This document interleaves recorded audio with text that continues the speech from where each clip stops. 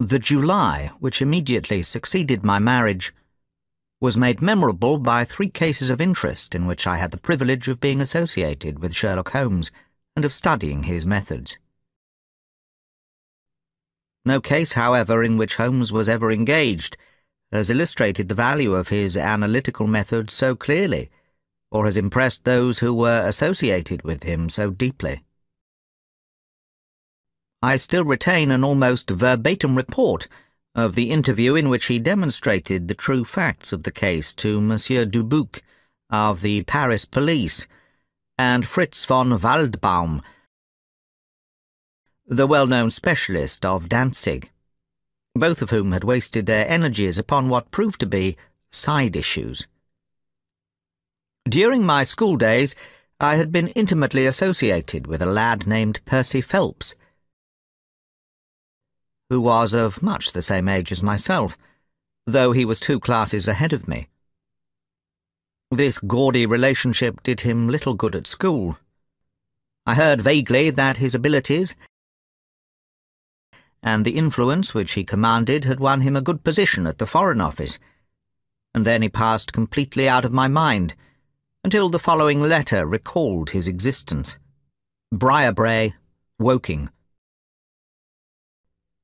It is possible even that you may have heard that, through my uncle's influence, I obtained a good appointment at the Foreign Office, and that I was in a situation of trust and honour until a horrible misfortune came suddenly to blast my career. Do you think that you could bring your friend, Mr. Holmes, down to see me? I should like to have his opinion of the case, though the authorities assure me that nothing more can be done. Every minute seems an hour while I live in this horrible suspense. I'm still so weak that I have to write, as you see, by dictating. There was something that touched me as I read this letter, something pitiable in the reiterated appeals to bring Holmes. So moved was I that, even if it had been a difficult matter, I should have tried it. But of course I knew well that Holmes loved his art so that he was ever as ready to bring his aid as his client could be to receive it. My wife agreed with me that not a moment should be lost in laying the matter before him. And so, within an hour of breakfast time, I found myself back once more in the old rooms in Baker Street. Holmes was seated at his side table, clad in his dressing gown, and working hard over a chemical investigation. My friend hardly glanced up as I entered, and I, seeing that his investigation must be of importance, seated myself in an armchair and waited. If this paper remains blue, all is well. If it turns red, it means a man's life. He dipped it into the test tube, and it flushed at once into a dull, dirty crimson. "I will be at your service in 1 instant, Watson. You will find tobacco in the Persian slipper." He turned to his desk and scribbled off several telegrams, which were handed over to the page boy. "A very commonplace little murder," said he. "You've got something better, I fancy. You are the stormy petrel of crime, Watson. What is it?" I handed him the letter, which he read with the most concentrated attention. "It does not tell us very much, does it?" he remarked, as he handed it back to me. "Hardly anything, and yet the writing is of interest. But the writing is not his own. Precisely. It is a woman's." "A man's, surely," I cried. "No, a woman's, and a woman of rare character. You see, at the commencement of an investigation, it is something to know that your client is in close contact with someone who, for good or evil, has an exceptional nature. My interest is already awakened in the case. If you are ready, we will start at once for Woking, and see this diplomatist, who is in such evil case, and the lady to whom he dictates his letters." We were fortunate enough to catch an early train at Waterloo, and in a little under an hour we found ourselves among the fir woods and the heather of Woking. Briarbrae proved to be a large, detached house, standing in extensive grounds within a few minutes' walk of the station.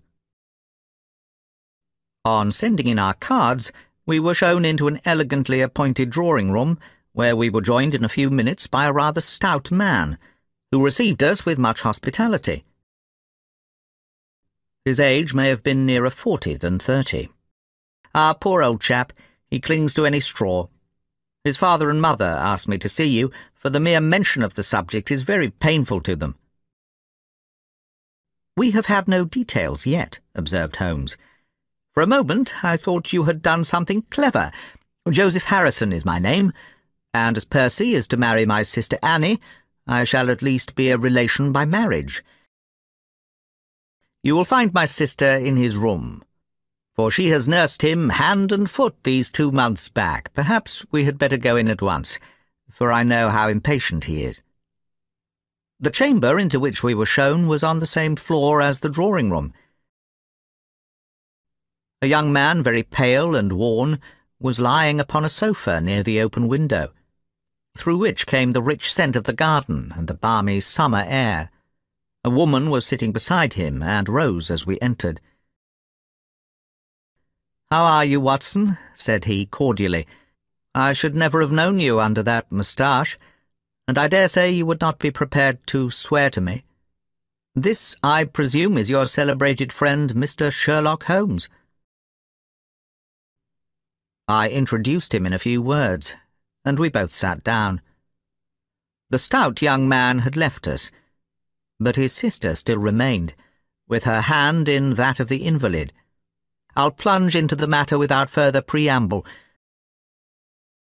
I was a happy and successful man, Mr. Holmes, and on the eve of being married when a sudden and dreadful misfortune wrecked all my prospects in life. I was, as Watson may have told you, in the Foreign Office, and through the influence of my uncle, Lord Holdhurst, I rose rapidly to a responsible position. "You have a desk in your office?" "Yes, sir." "When you have finished, relock both the original and the draft in the desk, and hand them over to me personally tomorrow morning." I took the papers and— "Excuse me an instant," said Holmes. I glanced my eyes over it, and then settled down to my task of copying. It is of the utmost importance that you should notice this point. I went down the stairs and into the hall, where I found the commissionaire fast asleep in his box, with the kettle boiling furiously upon the spirit lamp, for the water was spurting over the floor. I had put out my hand and was about to shake the man, who was still sleeping soundly, when a bell over his head rang loudly, and he woke with a start. "Mr. Phelps, sir," said he, looking at me in bewilderment. "I came down to see if my coffee was ready." "I was boiling the kettle when I fell asleep, sir." He looked at me, and then up at the still quivering bell, with an ever-growing astonishment upon his face. "If you was here, sir, then who rang the bell?" he asked. "The bell?" I said. "What bell is it?" "It's the bell of the room you were working in." Someone, then, was in that room where my precious treaty lay upon the table. I recognized in an instant that the thief must have come up the stairs from the side door. Of course, I must have met him if he had come the other way. You were satisfied that he could not have been concealed in the room all the time, or in the corridor which you have just described as dimly lighted. It is absolutely impossible. A rat could not conceal himself either in the room or the corridor. The commissionaire, seeing by my pale face that something was to be feared, had followed me upstairs. Now we both rushed along the corridor and down the steep steps which led to Charles Street. "Has anyone passed this way?" "I've been standing here for a quarter of an hour, sir," said he. "Only one person has passed during that time, a woman, tall and elderly, with a Paisley shawl." "Ah, that is only my wife," cried the commissionaire. "Has no one else passed?" "No one." "Then it must be the other way that the thief took," cried the fellow, tugging at my sleeve. "Which way did the woman go?" I cried. "You're only wasting your time, sir, and every minute now is of importance," cried the commissionaire. "Take my word for it that my old woman has nothing to do with it, and come down to the other end of the street. But don't let yourself be drawn away upon a false scent, Mr. Phelps. Come to the other end of the street, and let us see if we can hear of anything." Nothing was to be lost by following his advice. With the policeman we both hurried down, but only to find the street full of traffic, many people coming and going, but all only too eager to get to a place of safety upon so wet a night. There was no lounger who could tell us who had passed. Then we returned to the office and searched the stairs and the passage without result. The corridor which led to the room was laid down with a kind of creamy linoleum which shows an impression very easily. We examined it very carefully, but found no outline of any footmark. How is it, then, that the woman who came into the room about 9 left no traces with her muddy boots? I'm glad you raised the point. The charwomen are in the habit of taking off their boots at the commissionaire's office and putting on list slippers. What did you do next? We examined the room also. The carpet prevents any possibility of a trapdoor, and the ceiling is of the ordinary whitewashed kind. I will pledge my life that whoever stole my papers could only have come through the door. Whoever rang it must have come right up to the desk to do it. But why should any criminal wish to ring the bell? It is a most insoluble mystery. What were your next steps? You examined the room, I presume, to see if the intruder had left any traces, any cigar end or dropped glove or hairpin or other trifle. There was nothing of the sort. I never smoked myself, so I think I should have observed it if there had been any smell of tobacco. The only tangible fact was that the commissionaire's wife, Mrs. Tangy was the name, had hurried out of the place. He could give no explanation save that it was about the time when the woman always went home. The policeman and I agreed that our best plan would be to seize the woman before she could get rid of the papers, presuming that she had them.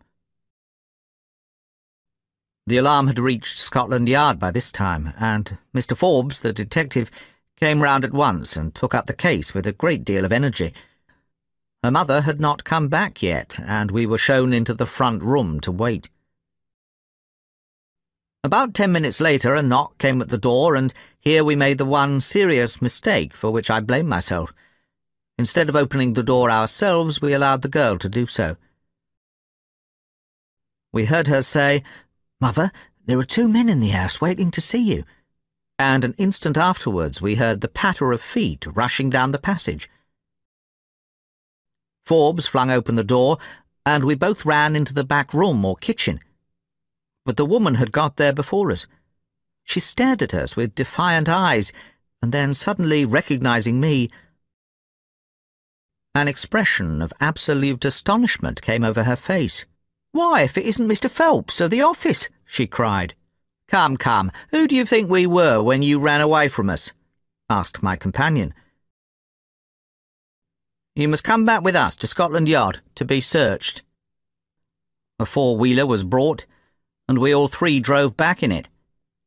We had first made an examination of the kitchen, and especially of the kitchen fire, to see whether she might have made away with the papers during the instant that she was alone. I waited in an agony of suspense until she came back with her report. Dr. Ferrier had just heard enough from the detective at the station to be able to give an idea of what had happened, and his story did not mend matters. The commissionaire and his wife have been examined in every way, without any light being thrown upon the matter. The suspicions of the police then rested upon young Gorrow, who, as you may remember, stayed overtime in the office that night. His remaining behind and his French name were really the only 2 points which could suggest suspicion. But as a matter of fact, I did not begin work until he had gone. And his people are of Huguenot extraction, but as English in sympathy and tradition as you and I are. Nothing was found to implicate him in any way, and there the matter dropped. I turn to you, Mr. Holmes, as absolutely my last hope." The invalid sank back upon his cushions, tired out by this long recital, while his nurse poured him out a glass of some stimulating medicine.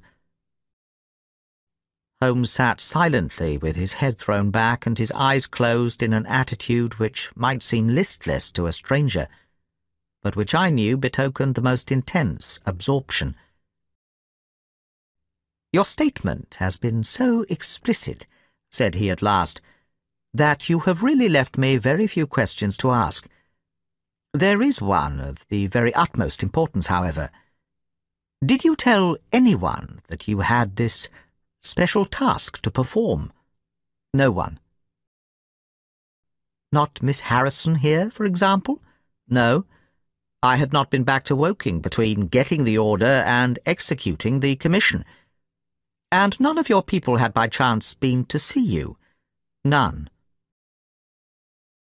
"Did any of them know their way about in the office?" "Oh, yes, all of them had been shown over it. Still, of course, if you said nothing to anyone about the treaty, these inquiries are irrelevant." "What a lovely thing a rose is." He walked past the couch to the open window and held up the drooping stalk of a moss rose, looking down at the dainty blend of crimson and green. It was a new phase of his character to me, for I had never before seen him show any keen interest in natural objects. "There is nothing in which deduction is so necessary as in religion," said he, leaning with his back against the shutters.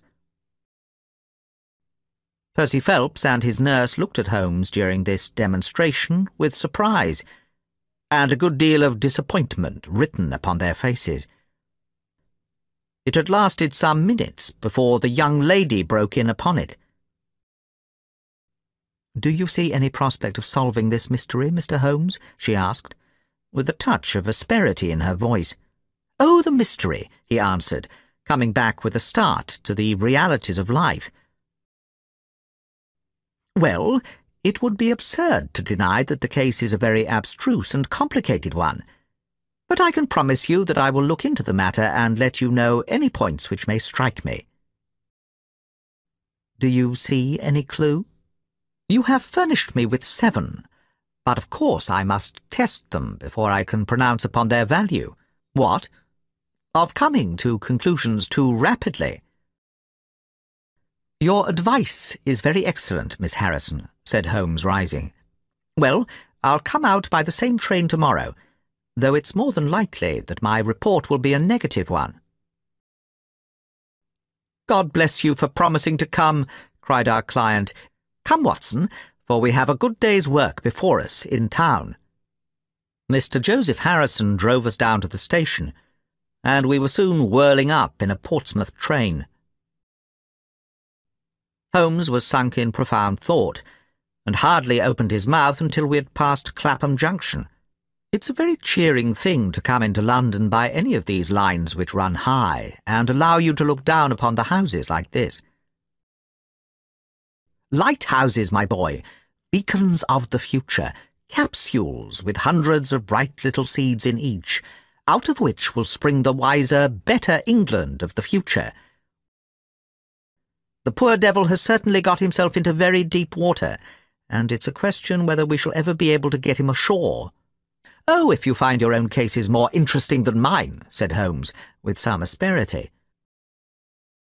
"I was going to say that my practice could get along very well for a day or two, since it is the slackest time in the year. Then we'll look into this matter together." "You said you had a clue?" "Well, we have several, but we can only test their value by further inquiry. Who is it that profits by it? There is the French ambassador, there is the Russian. There is whoever might sell it to either of these. And there is Lord Holdhurst. Lord Holdhurst? Well, it is just conceivable that a statesman might find himself in a position where he was not sorry to have such a document accidentally destroyed. Not a statesman with the honourable record of Lord Holdhurst. It is a possibility, and we cannot afford to disregard it. We shall see the noble lord today, and find out if he can tell us anything. Why should the bell ring? Was it the thief that did it out of bravado? Or was it someone who was with the thief, who did it in order to prevent the crime? Or was it an accident? Or was it... He sank back into the state of intense and silent thought from which he had emerged. But it seemed to me, accustomed as I was to his every mood, that some new possibility had dawned suddenly upon him. Holmes had already wired to Forbes, and we found him waiting to receive us. A small, foxy man with a sharp but by no means amiable expression. "I've heard of your methods before now, Mr. Holmes," said he tartly. "On the contrary," said Holmes, "out of my last 53 cases, my name has only appeared in 4, and the police have had all the credit in 49. "I'd be very glad of a hint or two," said the detective, changing his manner.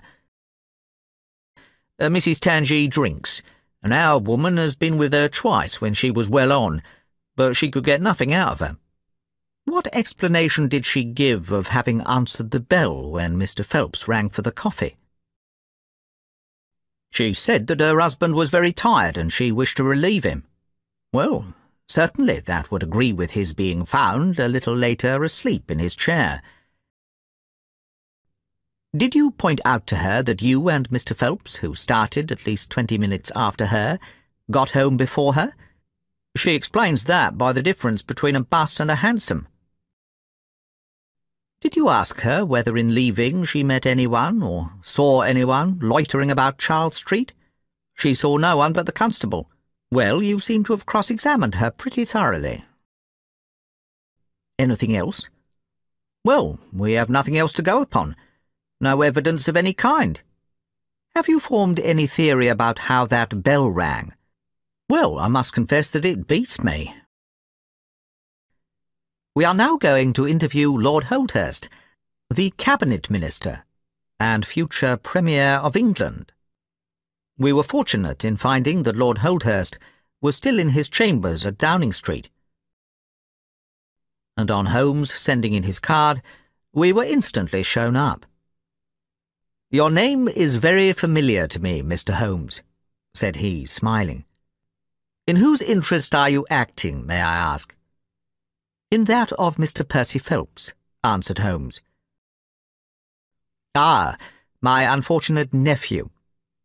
You can understand that our kinship makes it the more impossible for me to screen him in any way. I had one or two questions which I wish to ask you, Lord Holdhurst." "Then you could hardly have been overheard. It is out of the question. Did you ever mention to anyone that it was your intention to give out the treaty to be copied?" "Never." "Well, since you never said so, and Mr. Phelps never said so, and nobody else knew anything of the matter, then the thief's presence in the room was purely accidental." "You take me out of my province there," said he. Holmes considered for a moment. "There is another very important point which I wish to discuss with you," said he. "If the treaty had reached, let us say, the French or Russian Foreign Office, you would expect to hear of it?" "I should," said Lord Holdhurst with a wry face. "We can hardly suppose, Mr. Holmes, that the thief took the treaty in order to frame it and hang it up." "That is most important," said Holmes. "I did not say so," said Holmes imperturbably. "And now, Lord Holdhurst, we have already taken up too much of your valuable time, and we shall wish you good day." "Every success to your investigation, be the criminal who it may," answered the nobleman, as he bowed us out at the door. "He's a fine fellow," said Holmes, as we came out into Whitehall. You noticed, of course, that his boots had been resoled?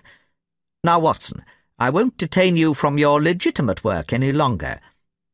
He had had no answer to his advertisement, he said, and no fresh light had been thrown upon the case.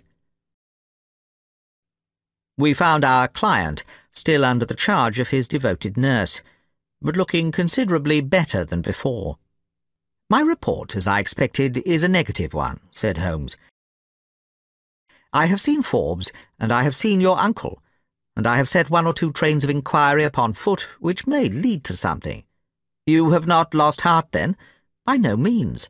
"God bless you for saying that," cried Miss Harrison. "If we keep our courage and our patience, the truth must come out."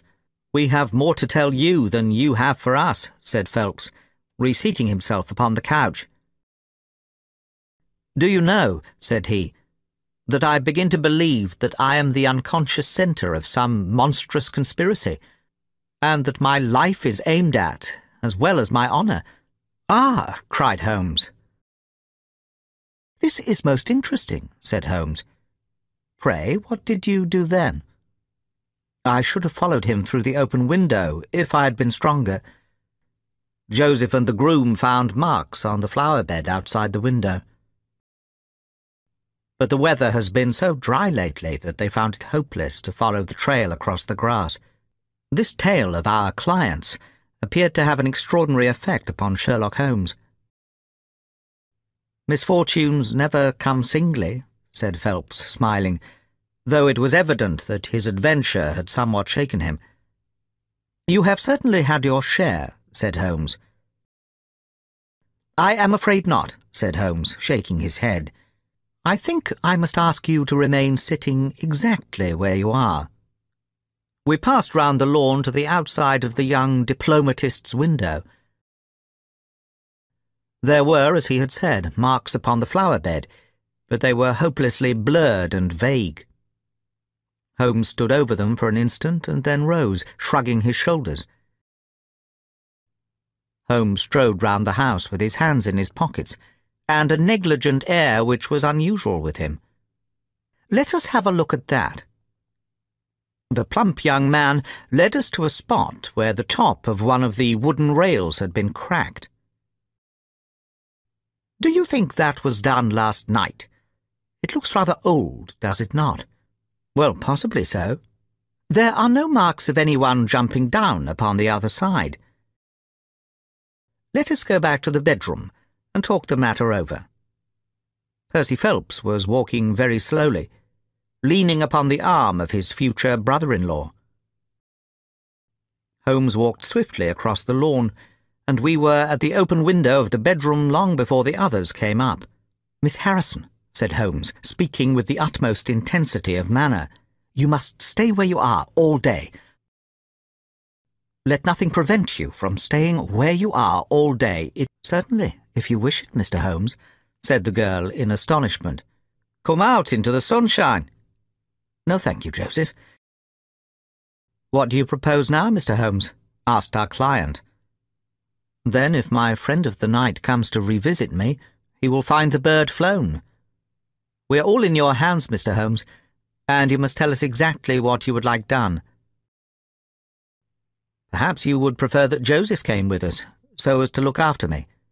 "Oh, no, my friend Watson is a medical man, you know, and he'll look after you." What the object of my friend's manoeuvres was, I could not conceive, unless it were to keep the lady away from Phelps, who, rejoiced by his returning health and by the prospect of action, lunched with us in the dining-room.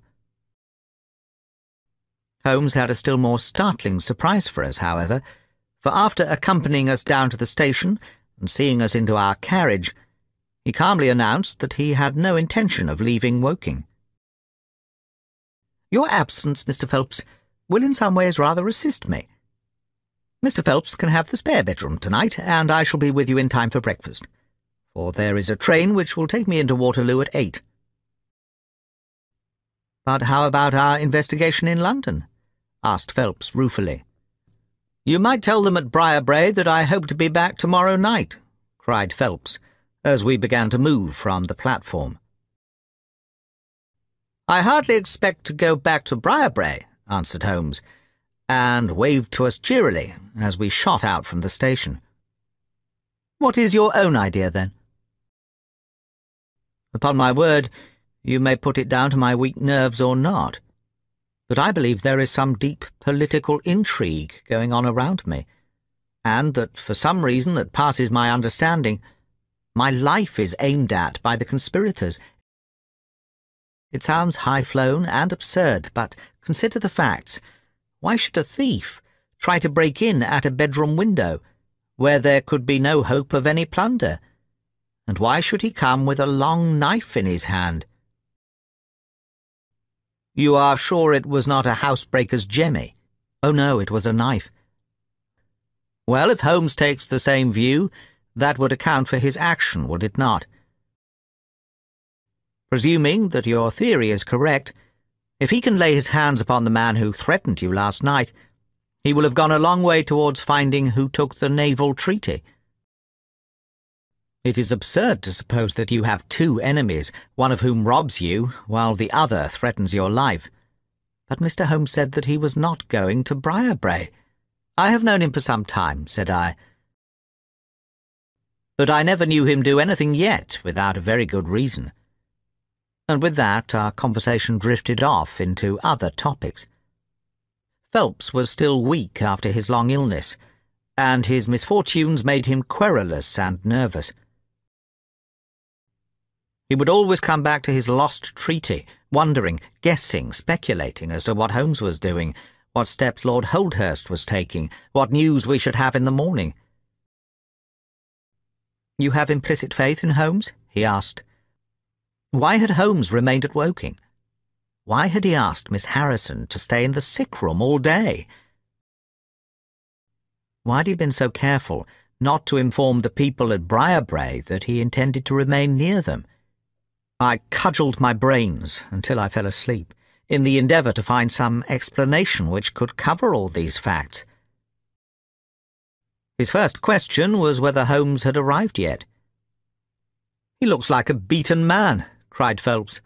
"After all," said I, "the clue of the matter lies probably here in town." Phelps gave a groan. "I don't know how it is," said he, "but I had hoped for so much from his return. But surely his hand was not tied up like that yesterday. What can be the matter?" "You are not wounded, Holmes?" I asked, as my friend entered the room. "This case of yours, Mr. Phelps, is certainly one of the darkest which I have ever investigated. I feared that you would find it beyond you. It has been a most remarkable experience."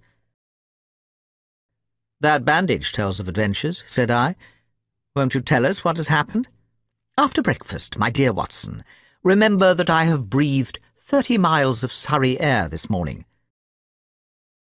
"I suppose there has been no answer to my cabman advertisement? Well, we cannot expect to score every time." The table was all laid, and just as I was about to ring, Mrs. Hudson entered with the tea and coffee. A few minutes later she brought in the covers, and we all drew up to the table. Holmes ravenous, I curious, and Phelps in the gloomiest state of depression. "Mrs. Hudson has risen to the occasion," said Holmes, uncovering a dish of curried chicken. "Her cuisine is a little limited, but she has as good an idea of breakfast as a Scotchwoman. What have you there, Watson?" "Ham and eggs," I answered. "Good. What are you going to take, Mr. Phelps? Curried fowl or eggs, or will you help yourself?" "Thank you, I can eat nothing," said Phelps. "Oh, come, try the dish before you." "Thank you, I would really rather not." "Well then," said Holmes with a mischievous twinkle, "I suppose that you have no objection to helping me." Phelps raised the cover, and as he did so he uttered a scream, and sat there staring with a face as white as the plate upon which he looked. There," said Holmes soothingly, patting him upon the shoulder. "It was too bad to spring it on you like this, but Watson here will tell you that I never can resist a touch of the dramatic." Phelps seized his hand and kissed it. "You have saved my honour." "Well, my own was at stake, you know," said Holmes. "I assure you it is just as hateful to me to fail in a case as it can be to you to blunder over a commission." Phelps thrust away the precious document into the innermost pocket of his coat. "I have not the heart to interrupt your breakfast any further, and yet I'm dying to know how you got it, and where it was." Sherlock Holmes swallowed a cup of coffee and turned his attention to the ham and eggs. "After leaving you at the station, I went for a charming walk through some admirable Surrey scenery to a pretty little village called Ripley, where I had my tea at an inn, and took the precaution of filling my flask and putting a paper of sandwiches in my pocket. There I remained until evening, when I set off for Woking again, and found myself in the high road outside Briar-Brae just after sunset. Well, I waited until the road was clear. It is never a very frequented one at any time, I fancy, and then I clambered over the fence into the grounds." "Surely the gate was open?" ejaculated Phelps. "I heard her shut the door, and felt quite sure that she had turned the key in the lock."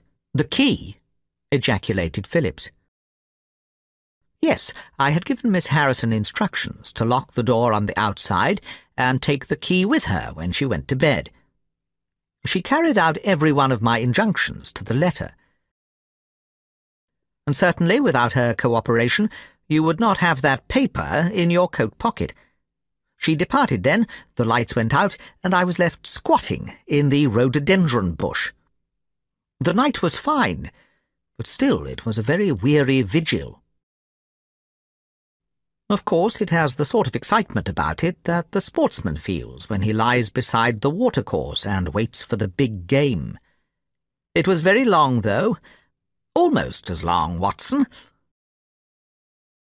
as when you and I waited in that deadly room when we looked into the little problem of the speckled band.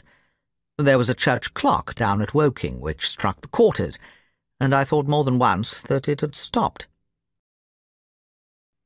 At last, however, about 2 in the morning, I suddenly heard the gentle sound of a bolt being pushed back, and the creaking of a key. A moment later, the servants' door was opened, and Mr. Joseph Harrison stepped out into the moonlight. He was bareheaded, but he had a black cloak thrown over his shoulders so that he could conceal his face in an instant if there were any alarm. He walked on tiptoe under the shadow of the wall, and when he reached the window he worked a long-bladed knife through the sash and pushed back the catch. Then he flung open the window and, putting his knife through the crack in the shutters, he thrust the bar up and swung them open. He flew at me with his knife, and I had to grass him twice and got a cut over the knuckles before I had the upper hand of him. He looked murder out of the only eye he could see with when we had finished. But he listened to reason and gave up the papers. Having got them, I let my man go, but I wired full particulars to Forbes this morning. If he is quick enough to catch his bird, well and good. As I shrewdly suspect he finds the nest empty before he gets there, why, all the better for the government. I fancy that Lord Holdhurst, for one, and Mr. Percy Phelps, for another, would very much rather that the affair never got so far as a police court. Do you tell me that during these long 10 weeks of agony the stolen papers were within the very room with me all the time? So it was. And Joseph a villain and a thief? I'm afraid Joseph's character is a rather deeper and more dangerous one than one might judge from his appearance. From what I have heard from him this morning, I gather that he has lost heavily in dabbling with stocks, and that he is ready to do anything on earth to better his fortunes. Being an absolutely selfish man, when a chance presented itself, he did not allow either his sister's happiness or your reputation to hold his hand. Percy Phelps sank back in his chair. He, without a moment's warning, was bundled out of his room, and from that time onwards there were always at least 2 of you there to prevent him from regaining his treasure. The situation to him must have been a maddening one. He tried to steal in, but was baffled by your wakefulness. You may remember that you did not take your usual draught that night. I remember.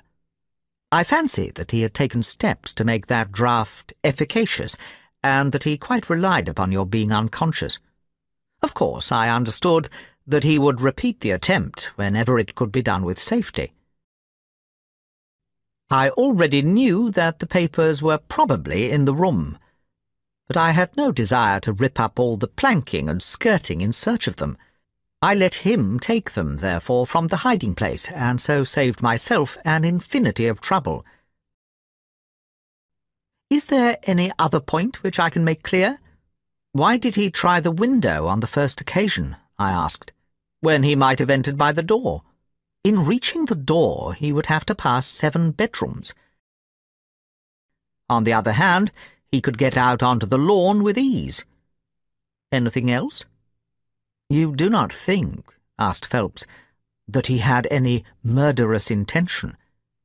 The knife was only meant as a tool. It may be so, answered Holmes, shrugging his shoulders. I can only say for certain that Mr. Joseph Harrison is a gentleman to whose mercy I should be extremely unwilling to trust.